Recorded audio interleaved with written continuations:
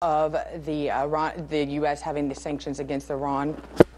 Oh yeah, absolutely. And I think that look, I think Iran saw what Venezuela did. Venezuela created its own crypto to get around those sanctions. Iran has already been working on this for some time, and they're already having conversations, by the way, with countries like Switzerland, with the UK. There's a number of different countries that they're talking to about trading with them through this cryptocurrency setup. So I think that, you know, it's a way to get around sanctions. It makes a lot of sense because right now the SWIFT banking system is what prevents countries and you know, industries in other countries from being able to interact with Iran because of that SWIFT bank system. This goes around the SWIFT system using cryptocurrency. So what is the U.S. doing about it? What I find to be interesting is we're not even on a gold-based system anymore in the United States. We were taken off it, and yet we're going to have a cryptocurrency possibly based off a gold-based system. How is the U.S. responding to this? Well, so it's interesting. There's already been U.S. lawmakers, which you would imagine this would happen, right, have already introduced bills really to try to cut down on this.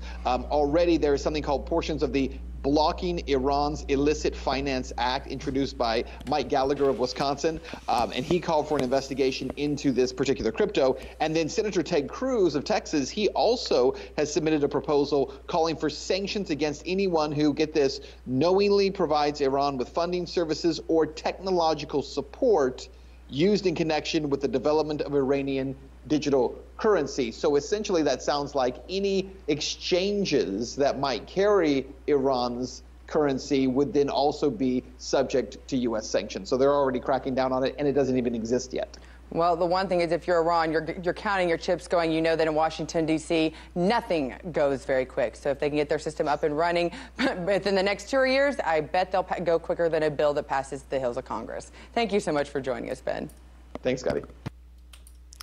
So it's interesting that Venezuela, Iran, and other countries have used cryptocurrencies or are in the process of using cryptocurrencies to try to get around sanctions.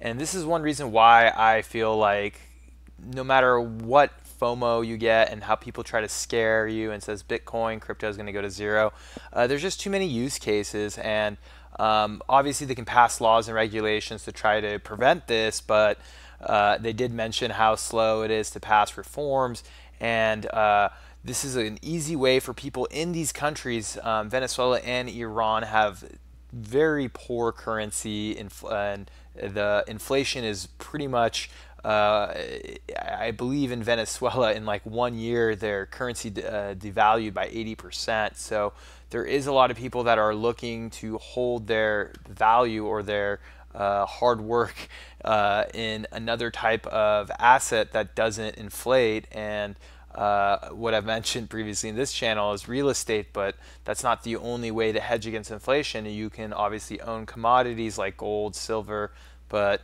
having the ability to store it and making sure it's secure is a headache in its own, where crypto can provide that kind of service, and all you really need is a passcode, a piece of paper, or a smartphone, which is becoming more and more common around the world. So I do see the opportunities for cryptocurrency. And as you look at this graph, it looks really flat and very boring, and it looks like we're in a crypto winter.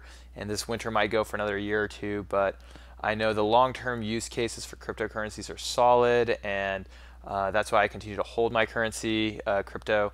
I continue to accumulate in this winter, and I am looking forward to a bull run, but it might be another year or two. But let me know your thoughts on this, and I will talk to you soon.